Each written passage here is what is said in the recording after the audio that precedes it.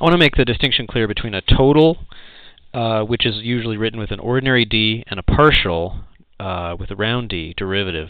And you can't really make this distinction until we know the chain rule. So let me go back to an example that I've talked about in class where we have a bug crawling. Let's see if I can draw a bug here. The bug's crawling on a plate, some path, and that plate has maybe some hot parts, some warm parts, some cool parts.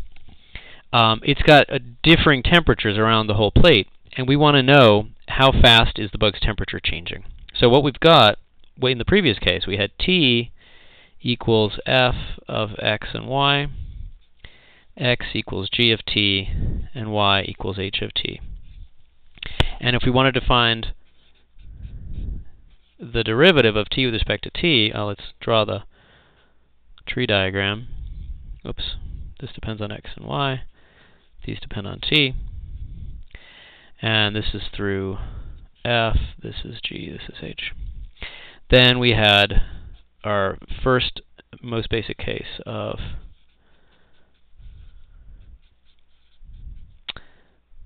the chain rule, like this. But there's something unrealistic about this situation, and that is the assumption that the temperature of the plate is not changing in time. And if you think about, wait a minute, if the temperature is not changing in time, then what does dt mean? Well, dt by dt in this case really means if t is f of x, y, and then they depend on t. So really t equals f of g of t, h of t.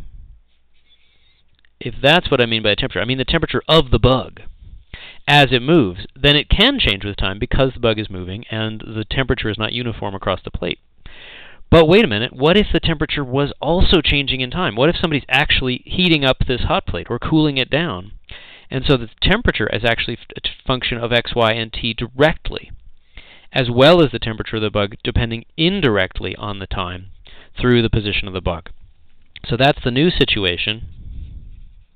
So this was the old situation.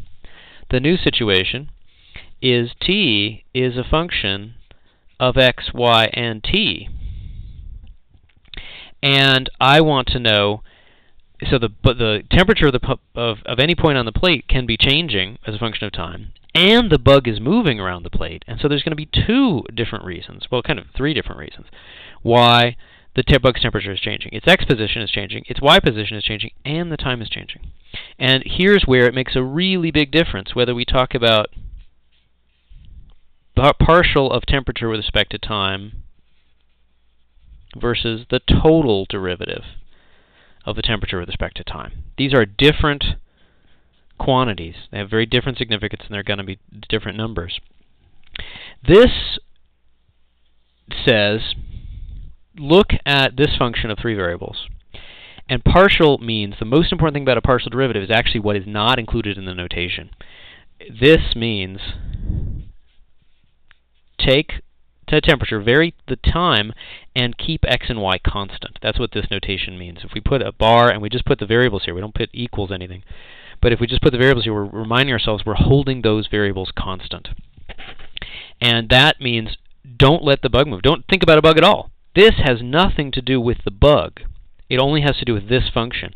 And so, in some ways, a better notation is to say, look, f is only about the top level of the tree here. It's just about how the temperature depends on position and time, and it doesn't reference any moving bugs at all. This is f sub t. So these guys are the same thing, and it's what happens if I just look at how the temperature of the plate depends on position and time, and I don't let position move. I just look at the time. Whereas this guy, if you just told me big T is a function of x, y, and t, and then you said calculate ordinary d of temperature with respect to time, I'd say that doesn't make any sense. This isn't a one variable function. You must mean a partial derivative. But then you'd say, oh wait, I forgot to tell you, x and y are functions of t as well. And so the new setup completely is temperature is a function of position of time, and we still have x and y are functions of time as well. Now it makes sense to ask the very same question. As the bug moves, how fast is his temperature changing? And there's going to be 3 reasons why it can change instead of just 2 and before. Like here were the 2 reasons before. The position is changing in x, the position is changing in y, and the time is changing. Now, as long as you have the distinction clear, it's not really that hard to set this up as a standard chain rule problem. Because what have we got? We just draw a tree. T is a function of x and y and t. X is a function of t, y is a function of t, and you know what? T is a function of t as well, just by the identity function. It doesn't do anything. This is all f now. This is g still, this is h still, and this is something I'm not even going to name because it's so silly, it's just the identity function. But it really is a piece of the puzzle.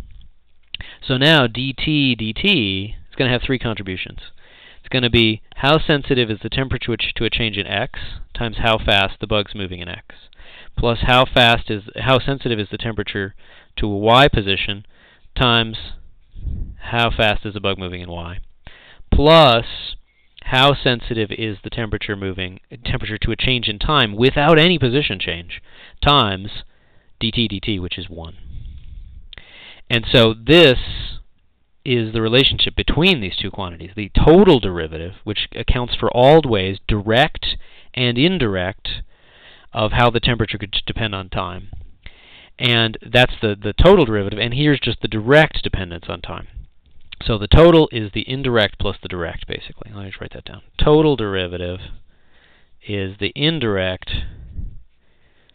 dependence of this final quantity on the initial quantity, which involves non-trivial chain rule stuff multiplied together, plus the direct dependence. You won't see this terminology too much in a book, but it's a pretty accurate thing, that temperature, in this case, depends directly on time and indirectly on time. Okay, so this is there's similar versions of this that are very big sources of confusion, but this is probably the best one to start with. And again, the one of the key things to recognize is that the total derivative, I let t vary, and if in my situation that makes x and y vary as well, because we've really got this situation. If by letting t vary, the x and y are going to vary as well, then I have to make a choice. Do I just let t vary and I artificially set these to be constant, or do I really pay attention to everything the bug's doing, that the time's changing, and therefore the x position is changing, and therefore the y position is changing? And again, a really important thing is just to address that they're both interesting quantities, and they're answering totally different questions. The partial, there's no bug. There's no this is just about the hot plate and what it's doing. The total derivative doesn't even make sense unless you put the bug in the picture. And then it's addressing what does the bug actually experience, as opposed to what does a fixed thermometer stuck at a particular fixed x and y position on the plate experience. So that's a lead into the next lecture, or the next video, which is about implicit differentiation.